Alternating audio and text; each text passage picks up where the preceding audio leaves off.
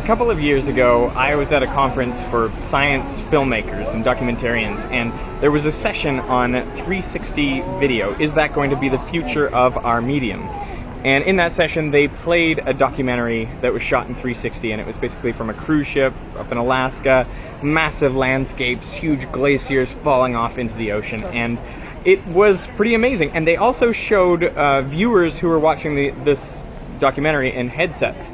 And then they interviewed those people afterwards, and they were saying things, whoa, that is so amazing. If all documentaries were filmed in 360, maybe I would watch more documentaries.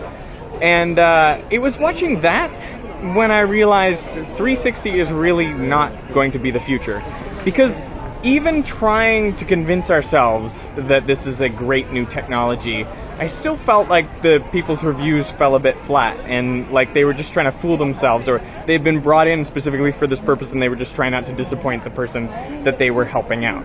So, my view is that 360 video is just going to be a fad, and this is a video on 7 reasons why 360 video is not the future. So let's start with a couple of technical points. Number 1 is resolution.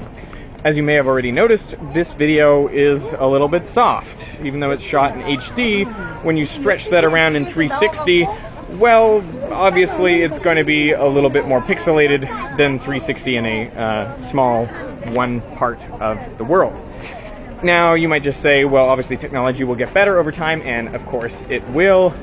But I think we're still going to have problems, even as the cameras get better, even as the CPUs get better and the editing is made more possible. We're still going to have the problem of bandwidth, of trying to download and stream this stuff. And then my point number 2 is that we're shooting with these wide-angle lenses. Everything except, say, me, is pretty far away. And so you're going to want to zoom in to get a closer look at certain things that you see around you. But that, again, brings you back to point number 1, the resolution issue. So my point is, even for 5 or 10 years into the future, we're going to be struggling to have really sharp video that allows you to get close up with everything in the frame, because obviously that is just a gigantic amount of information. Now, moving past the technical concerns are, I think, the bigger problems with this technology, which are that, number 3, our brains just don't work this way. We don't interpret the world by looking in all 360 degrees of what we have available to us. Typically, we're looking ahead, and our eyes also only have really the ability to resolve detail in a very small region. So typically, we are looking at a particular point in space and not much else. And sure, we could look behind us, but we don't typically. And I'm not sure that it adds that much to storytelling. And I guess that brings up point number 4. If I am trying to tell you a story or explain to you some science, I want to help direct your attention. I want to show you the things that I think you need to see in order to understand what I'm talking about. And I don't want you looking to the side or behind you, you know, kind of like that kid in class who's like staring out the back window when he should be paying attention to what's on the board. I think it doesn't actually help to have more freedom. I mean, it sounds like it does, and this is point number 5. A lot of people will make the argument that if we give people the opportunity to discover their world, they will do a lot better than if we force them to look at particular things. But I think that goes against what we know about learning. I mean, the whole point of having a teacher is to have someone who can eliminate the clutter for you and point out the things that you should be focusing on. Otherwise, it's a bit like trying to learn science by pointing someone at the universe and just saying, go and figure out what's going on. All of the advancements we've made in science have happened by really careful and close examination of the world. And our ability to teach people that really requires stripping back all of the clutter, all of the other distractions that people may get involved in when they should be focusing on the salient features.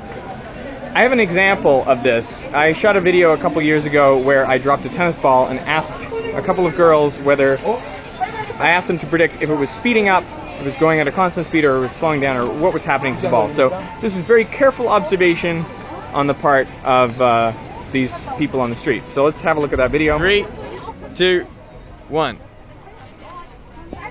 Yeah. Would you say its speed was constant, or do you think its speed was changing? Constant. Yeah, it was the same. Yeah. The whole way down. Yeah. So there, even if you're paying really close attention to your world, you still don't notice acceleration because it's just one of those things that's really tough to see. And my point is, a lot of people will say, well, you got to see it to believe it, but I think you have to believe it to see it. The actual artistry of filmmaking comes from knowing what to show you and what not to show you.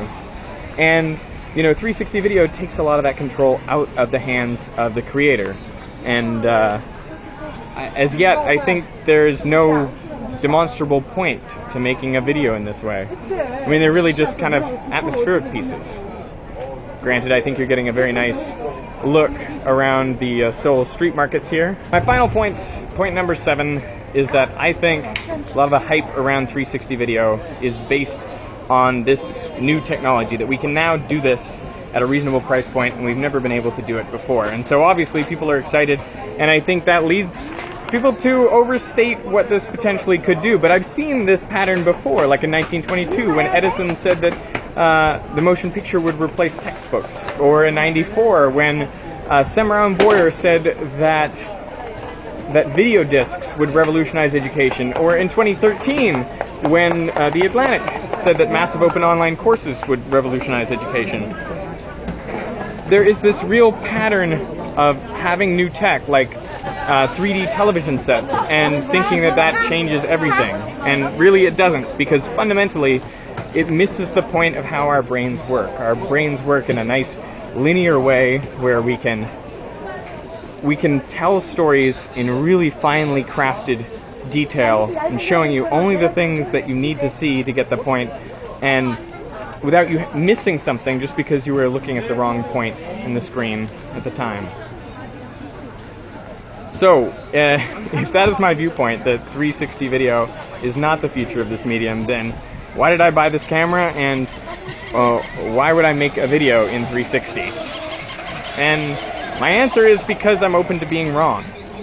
Because when you think something is true, you should try as hard as you can to disprove yourself. And I'm trying that now. So I'd love to hear your comments.